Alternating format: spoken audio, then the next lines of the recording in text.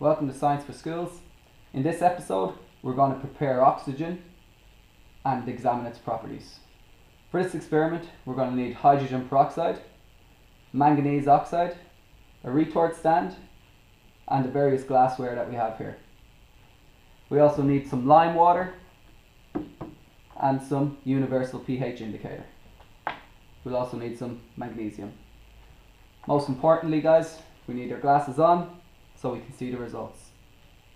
Now to prepare oxygen gas, you're going to do decomposition of hydrogen peroxide. That means the hydrogen peroxide is going to break down into water and oxygen. To do that, you use a catalyst. The catalyst is this black powder here called manganese oxide. It's in here. We're going to collect the gas that's produced inside this jar or flask. It's going to travel through this tube and into this gas jar here. We're going to collect 5 samples of oxygen. Now, it's very important that you do this very slowly and let in a tiny bit of the hydrogen peroxide.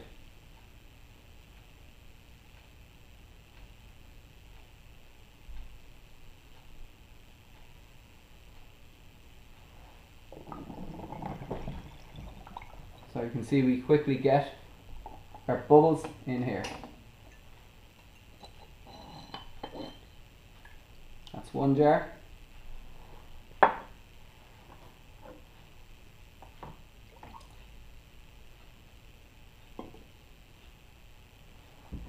Let a bit more in.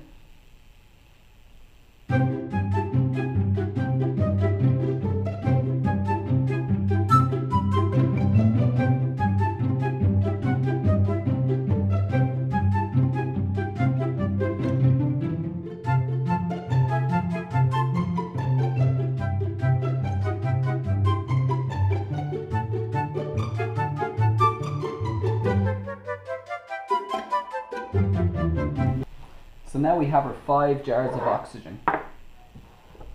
The first jar that we collected, this one here, is going to be the waste jar because this won't be pure oxygen. All the air that was in this conical flask initially is now in this jar along with a bit of oxygen. So we'll just leave this as waste. Now, the first test we're going to do is we're going to test to see if the oxygen will relight a glowing splint. So when I blow out this match, it should glow red, and then when I dip it into the oxygen, it should reignite.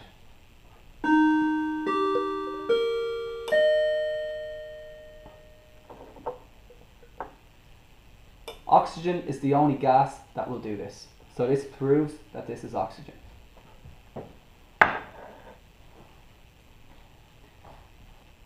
In the second jar, we're going to burn magnesium.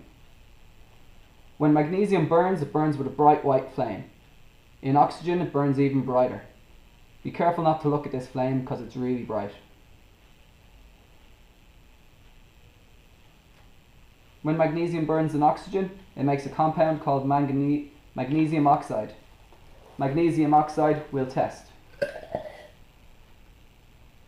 So that burned really bright in oxygen. We're now going to use universal indicator paper to test the pH of this.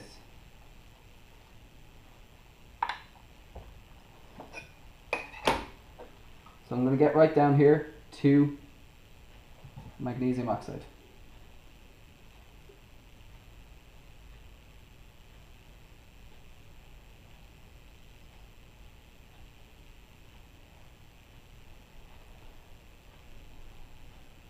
Now we've had a colour change on the paper. Let's take a look. So it's got a blue colour which shows about pH of 10 or 11, which is a basic pH. That shows that the magnesium oxide is a basic compound. Now I'm going to test the pH of oxygen. I'm going to use my universal indicator paper again and put this into the jar of oxygen. I'll give it a bit of a shake.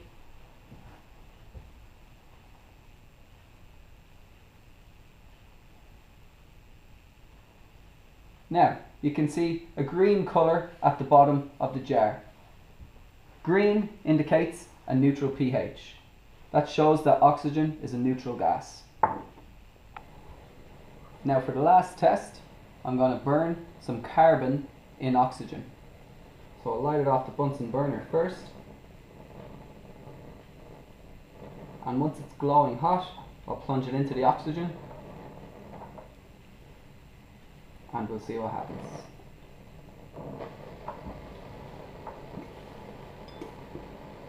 Now the carbon has lit in the oxygen jar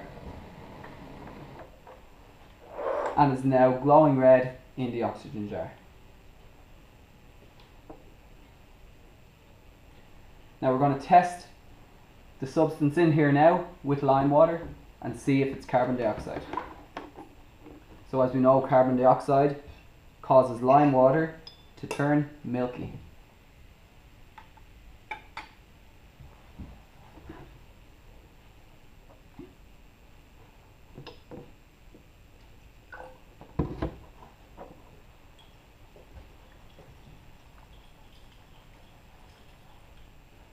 So we can see the lime water has turned from clear to milky. This shows that there's now carbon dioxide in the jar instead of oxygen.